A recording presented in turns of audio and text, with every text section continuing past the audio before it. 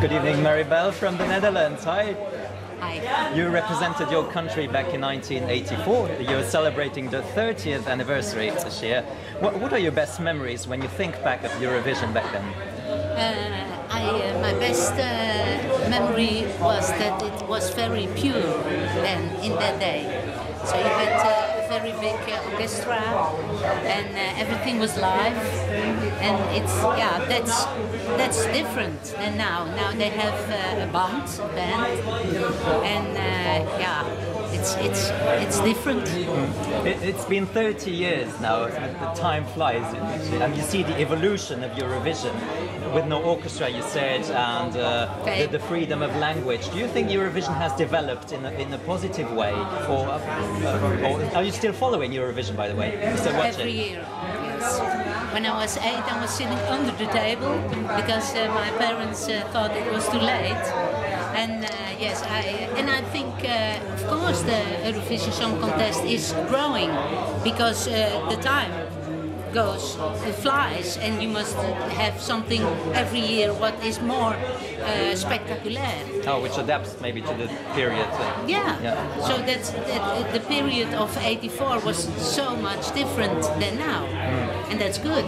But how was the competition back then in '84? Did you have to fly in like nowadays a couple of days earlier? Were there many rehearsals with the orchestra? Yeah. A week before you went there, and then every day you could rehearsal because then you could feel yourself nice on the stage. And it was very nice. Your family is coming, and also the nerves. You have no nerves because it's growing with you in the week, and your song and with the orchestra, and I was not nervous. I was thinking there are watching 350 million people for my song, so I must not do this or. But I liked it very much. Yeah. Of course, I'm very interested because I am from Luxembourg.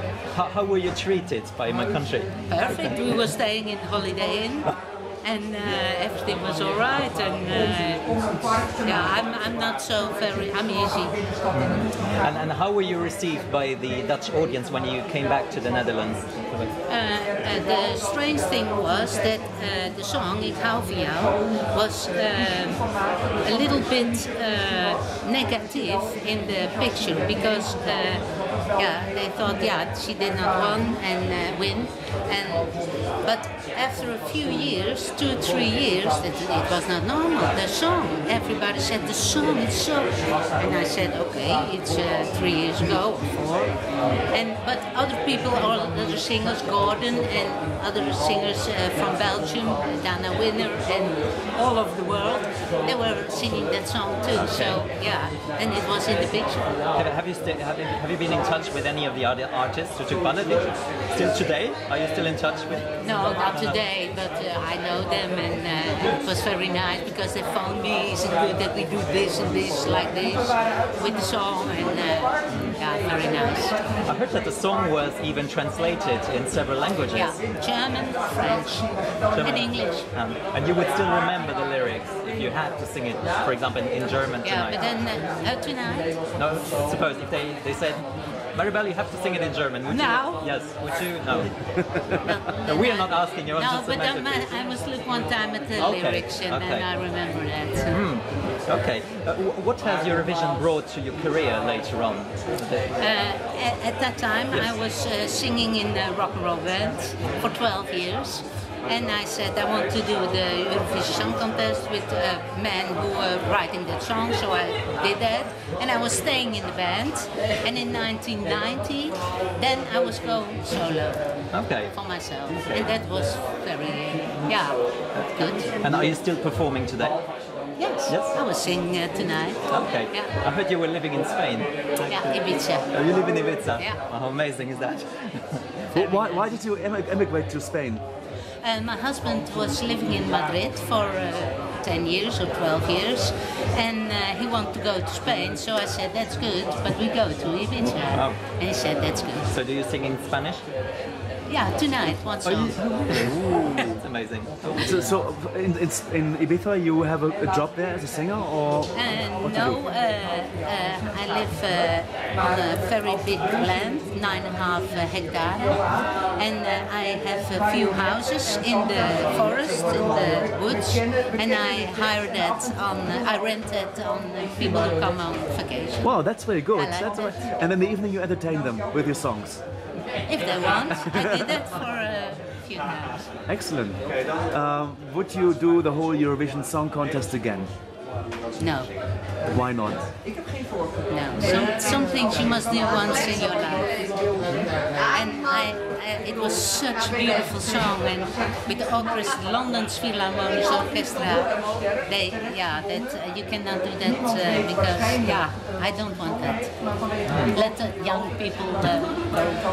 You're now living in Spain. Don't you miss the Netherlands? No. I like the blue sky in Spain. It's a different way of living. It's more human. People in Holland and also Germany and other countries, it's very quick and people are thinking others. Okay. So when we would want to come to Ibiza, what is the place to look for to rent an apartment with you? To go to visit me. You have a website?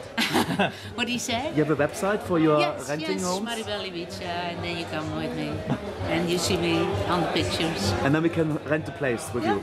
Okay. You will see many Eurovision fans will probably come this summer.